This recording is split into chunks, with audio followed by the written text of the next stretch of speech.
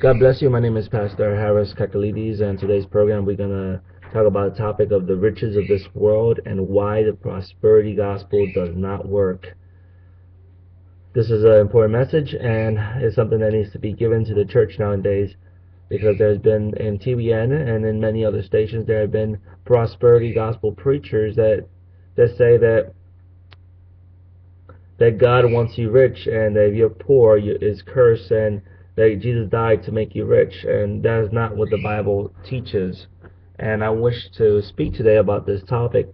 My name is Pastor Harris Kakoulides. The church is Christianity Church is in 341 East Tusculum Street, Philadelphia, PA 19134.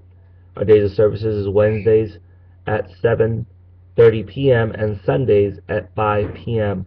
If you want to mail anything, any comment or any questions, through my address is 341 East Tusculum Street, Philadelphia, PA 19134. Okay, we're gonna start speaking about this, and by the time you are hearing this, it has been some time ago when we received a letter from a lady that wanted prayer for three things. One was for good health. Number two was to grow in the Lord. And number three was to win the lottery.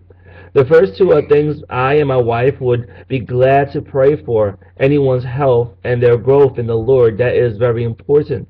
But the last one was to be rich and win the lottery. There are many verses in the Bible which speaks and warns us about the riches of this world and how harmful it would be to one's growth as a Christian. God doesn't want you to be rich if He knows you could lose your soul. 1 Timothy 6 verses 5 to 10 is a very good passage to begin with, and this is our main passage. It reads, "Preserve disputing of men of corrupt minds, and destitute of the truth, supporting that gain is godliness, from such withdraw thyself." Don't you see that nowadays? Verse 5, it speaks of men that think if one have money and so on, you are living a holy life, and tells us to withdraw ourselves from such people. Think of today how many false teachers in TBN are preaching that if you are poor, you are not a true Christian, and that Christ died to make you rich. When hearing these false teachers, we have to remember what Christ said in Luke 6:20. "Blessed are the poor, for yours is the kingdom of God." Also remember what He said to the rich in that same chapter, verse 24. "But woe, curse to you who are rich, for you have received your consolation." Now let's read verse 6. "But godliness with contentment is great gain." Verse 6 says, "A holy life is being pleased and happy with what you have." Now that is a blessing, to be content. Many people don't want to learn about contentment, but yet the Bible tells us that is the blessing, to be content. That is great gain. That is the gain that John speaks about, that you may prosper as your soul prospered. To be content is your prospering in your spiritual growth. Verse 7 says, "For we brought nothing into this world, and it is certain that we can carry nothing out." Verse 7 talks about how we came into the world and we are leaving the same way. Job said, "Naked came out of my mother's womb, and naked will I return thither. The Lord gave and the Lord took away. Blessed be the name of the Lord forever." We as Christians should not be attached with the things of this world, what it has to offer. Let's read verse 8. And having food and raiment, let us therewith be content." Verse 8 speaks about us being happy and content with what we have. That is the big problem with the prosperity gospel. It makes men not content with what they have and gives them something to covenant after. And the Bible says, "Thou shalt not covenant," but yet the prosperity gospel tells us to covenant, to desire what is not ours.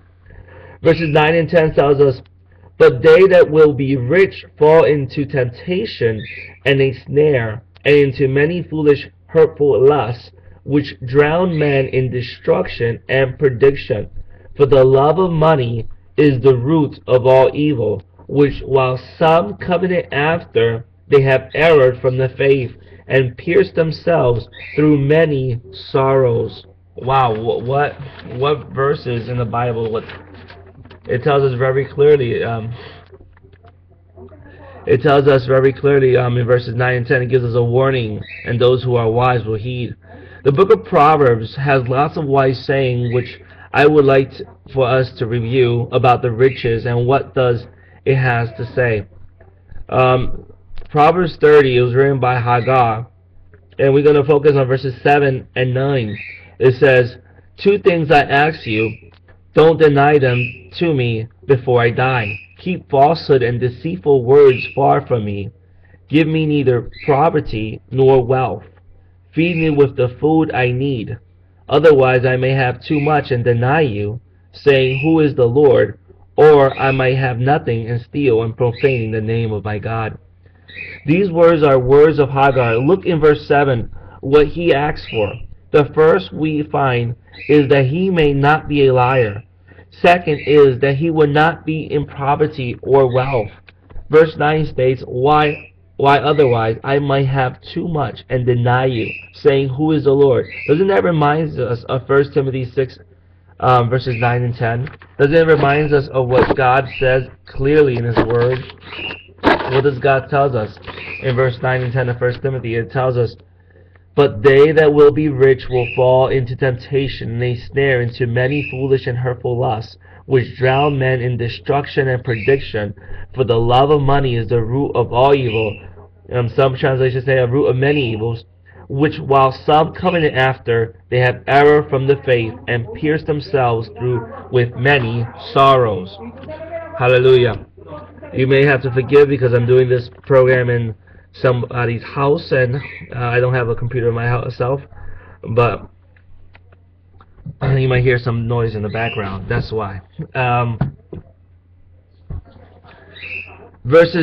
Let's continue these verses. Proverbs 15, verses 16 to 17.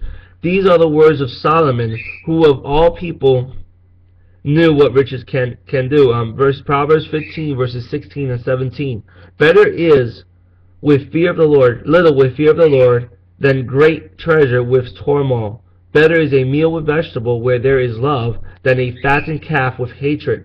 Turmoil means trouble, problems, disturbance, commotion. So we can see the picture of what the riches of this world has to offer. The Bible says it's better little with the fear of the Lord than great treasure with turmoil, with problems. And that is the truth. Proverbs 15:27 states, "A greedy man brings trouble to his own family." To think how many men and women left their family with no food to use it on the lottery to gamble. How many families don't pay their bills to gamble. It's sad. That is why is dirty money. Greed is a sad thing. If you think of the lottery, think of it as somebody else children's money, or somebody else's bill's money, because many people have used that money instead of paying their bills to play the lotto. Proverbs 12 verse 14 states, "A man will be satisfied with the good by the words of his mouth, and the work of a man's hands will reward him." Proverbs 19 verse 1 in the NAV says, "Better a poor man who walks in his integrity than he who is crooked in his own ways and rich." And Haman's translation puts it, "Better is the poor that walketh in his own integrity than he that is perverse in his lips and is a fool." Proverbs 19 verse 17 says, "He that hath pity upon the poor lendeth unto the Lord, and he which hath given will he pay him again." Let's now go to the New Testament. Our Lord Jesus stated in Mark 8:36 in the Haman translation, it says, "For what does it benefit a man to gain the whole world and lose his life? And what can a man give in exchange for his life?" It's true that you could lose your life because of riches, but I like the King James says it better. It says, "For what does it profit a man if he shall gain the whole world and lose his soul?" It's the riches of this world. What it matters if you gain all the riches of this world and lose your soul, burning forever with no hope of getting out. Even if you live to be 100, it won't matter much. Money is not the secret to happiness. Our riches is not of this earth, but is in heaven. Matthew 6, verse 19 to 21 says, "Lay not for yourselves treasure upon earth, where moth and rust doth corrupt, and where thieves break through and steal. But lay up yourselves treasure in heaven, where doth moth nor rust doth corrupt, and where thieves do not break through nor steal. For where your treasure is, there will be your heart also." The prosperity gospel seeks riches here and now, when in reality there is no guarantee of riches here and now. The gospel is that God came in human form to die for your sins, and He rose again from the dead. And if you believe He died and rose for your sins and repent, you will be saved from hell. Prosperity gospel is a false gospel which states Jesus died to make you rich in this world. Matthew 13 verse 22 states, "Now the one sown among thorns, this is the one who hears the word, but the worries of this age and the seduction of wealth choke the word, and it becomes unfruitful." The seduction is pleasures or deceitfulness. This is the parable. This is a part of the parable of the sower. In the story of the sower, Jesus explains that wealth could cause Christians to be unfruitful, be worthless in their walk with Christ. I am in no way stating it is a sin to be rich. Don't get me wrong. There were many in the Bible who was rich. Example, Joseph of Arimathea, Matthew 27 verse 57. Mary, the sister of Lazarus, John 12 verses 1 to 6. Cornelius, Acts 10. But none of them loved money or desired their riches, but used their money to the glory of God. None of them in the Bible became rich. They just were. None of them loved their riches. None of them put their trust in their riches. Many who are rich fall into the love of money. With great riches, you could fall into the sin of leaving Christ. Example, Matthew 19 verses 16 to 22 and Mark 10 verses 17 to 22, and it is also in Luke, but I didn't want to focus on these two passages. I want to read them. Okay, let's read. Hallelujah.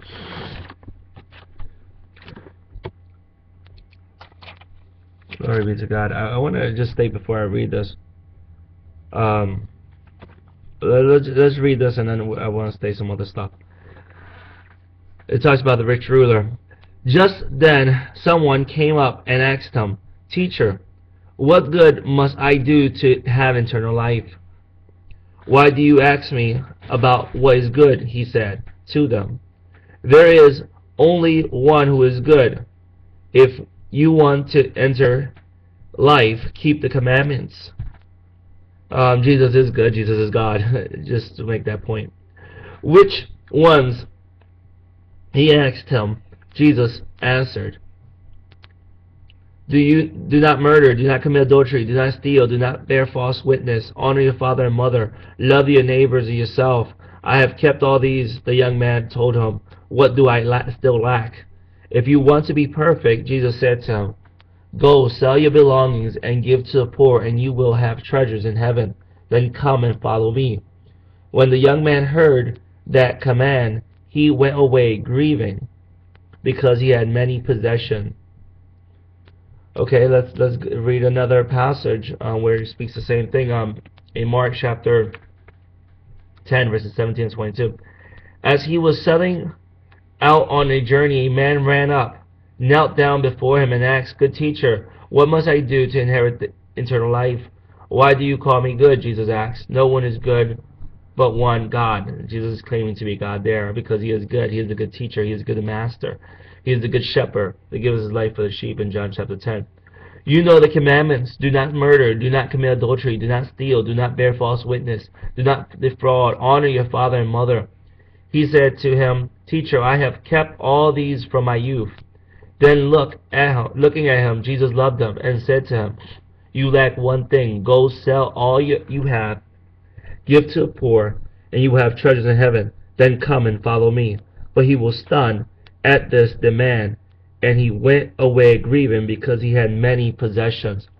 The young man said he kept all the commandments, but he failed in the first one. Thou shalt have no other gods. Exodus 20. His wealth was his God. And you see that in verses 21, 22. His wealth was his God, but not the God of the Bible. The prosperity gospel is not the God of the Bible, but it is I, myself, and me, and the end is Satan, is the God of this world. Anything can be a God, even desire to be rich. Jesus knew that the rich man loved his wealth. The biggest problem with the prosperity gospel is once they find out they are not getting richer, or they lose their riches, they leave Christ. And with that goes salvation, which they never had, because they never came to Jesus because they were sinners in need of a Savior, but they came to Christ to get wealth. Then they will get mad at Jesus and say they was a victim of Jesus, where in reality Jesus was a victim of them.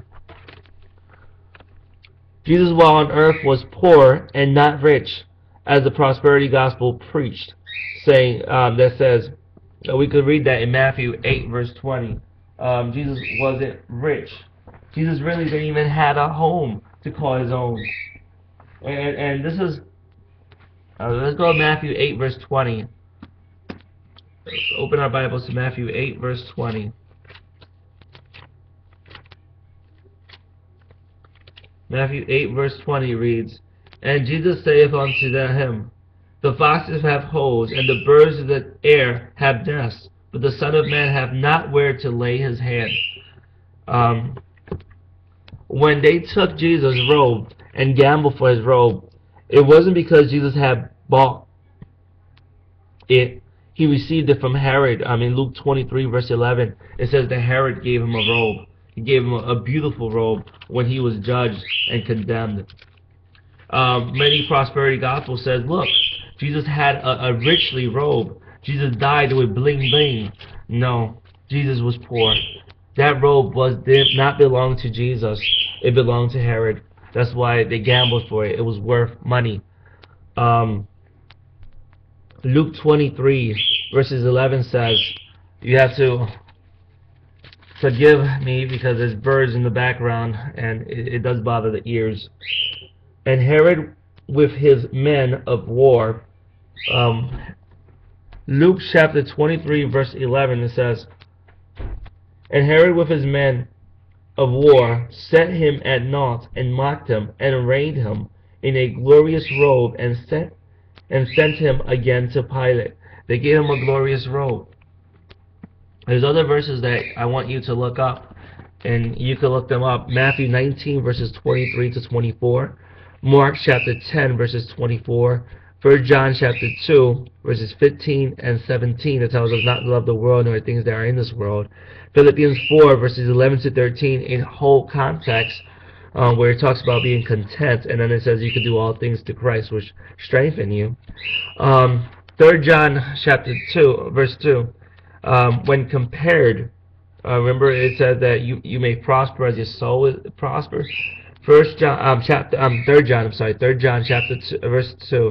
When compared with other verses, is not speaking of prosperity but spiritual maturity. I want to make this clear. If you have not received Christ, but you have received the Christ of the prosperity gospel, which is not the Christ, is another Jesus, the way 2 Corinthians 10 says, talks about another Jesus. The prosperity gospel is another Jesus. If you have received the wrong Jesus and you wish to receive Jesus, God in human form, second person from the Trinity, you may pray with me right now. Father, forgive my sins. I receive Jesus as my Savior. Jesus, help me to look at you, the author and finisher of my faith, who died for my sins, so I would not go to hell. And you and made a way so I could talk to the Father, and I could talk to you, and I could talk to the Holy Spirit. Holy Spirit, help me live a Christian-filled life, a Holy Spirit-filled life. In Jesus' name I pray. Amen. God bless you. My name is Pastor Harris Kakoulides. See you back on the next program.